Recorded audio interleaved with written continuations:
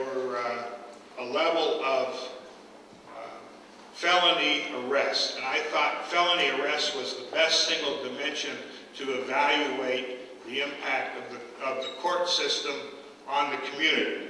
We can talk a lot about the benefit to the people who were in the program, and I think we'll hear a lot of that, and these are very impressive stories, believe me. And trust me, I will be taking this information back to Romania to report on what I'm learning tonight.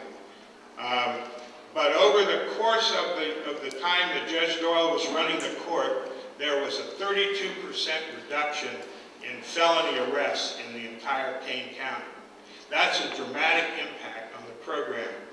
And in the time since the program has changed, the number of felony arrests has increased back 34%. So if you're a scientist, you understand what an ABA design looks like, and that is that you have a certain condition. Let's say that you have high blood pressure. You start with high blood pressure and then you take medicine. That's the treatment, the medicine. When you start taking the medicine, your blood pressure goes down. And then later on, well, then you can say, well, maybe a lot of things made my blood pressure go down. Maybe I'm under less stress. Maybe I'm getting more sleep, etc., etc. But then, to validate the thing, they say, now take him off the blood pressure medicine. And if you do that and the blood pressure then goes back up, you have a pretty high level of confidence to say that it was the blood pressure medicine that caused the change in blood pressure. Similarly, if you look at the felony arrest statistics, they were at this level. You apply the treatment, which is Judge Doyle's court, and they drop down.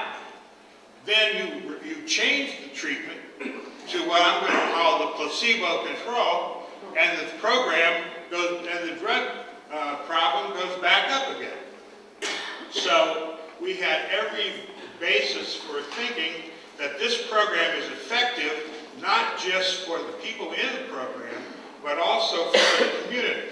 And if you understand Romania, it's a poor country, but it's the main conduit route of heroin traffic from Afghanistan into the United States. The drugs are produced in Afghanistan. The heroin that you guys were using when you were using heroin probably went through Romania. It went through Afghanistan to Turkey, to Romania, to the former Yugoslavia, and from there into Western Europe, Mexico, and the U.S.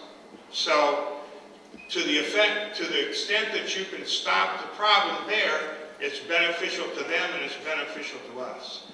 And then the third and final reason why we picked the program is it makes sense from what I know as a psychologist. It has, first of all, it gets people the help they need. They get treatment in this program and not prison. The second beneficial thing is that they are treated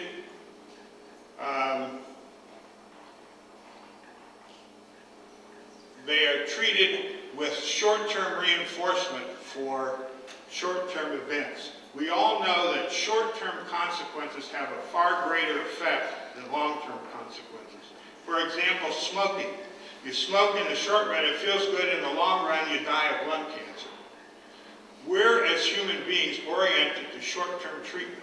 The problem with a lot of programs is that it's a one strike and you're out model.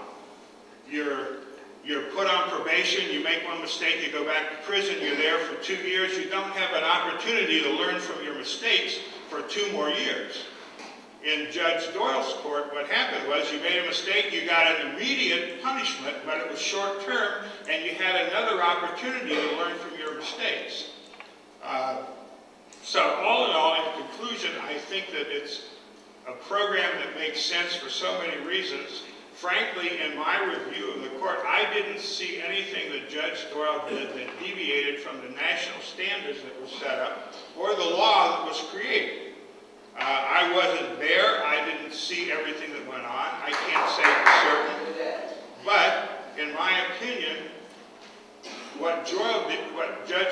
Doyle did was to take national standards and apply them in a very caring way and put in 10 times the effort that he really had to do just to draw a paycheck. Like you guys said, he was there at 5 in the morning, he was there at 8 at night. This is not a guy who's just punching his clock and going to work. He really cares. And for that reason, that's why I came from Cleveland to say what I had to say.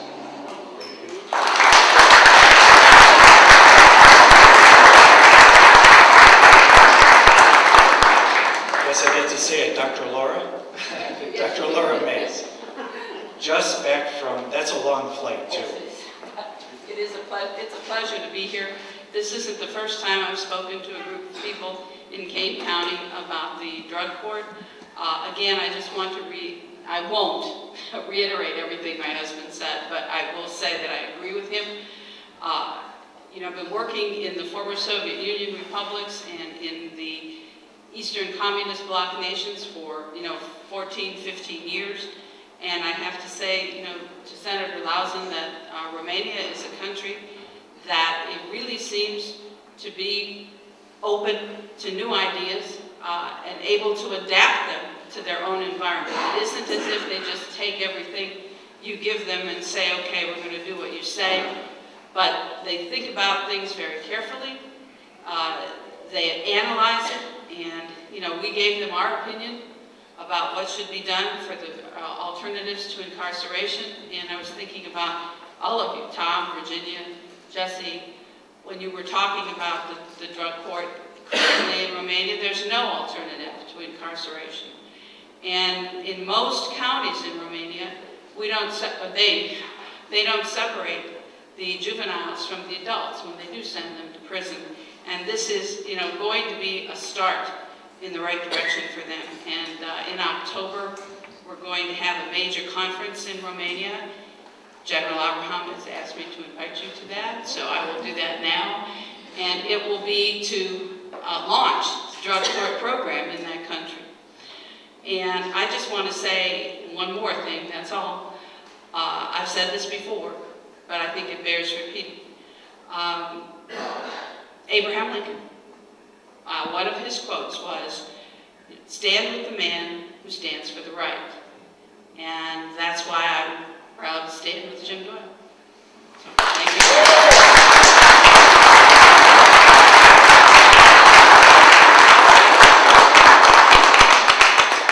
Thank you very much. Is there anybody else who would like to speak tonight?